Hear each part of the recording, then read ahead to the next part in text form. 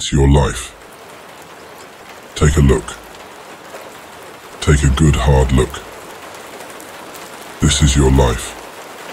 Alone, discarded, useless. As a tit on a bull. As a glass you can't full. As a heart that won't fill. As a God with no will. It's your life. No others.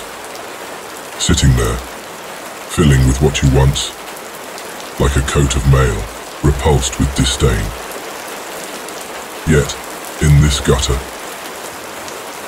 yet in this unimportance, in this play we play, you are there, waiting, waiting, for your say. No struggle, no denial of the facts, no hollering, no excuses, only acceptance and the stillness of your way. It's your life, wherever you lay.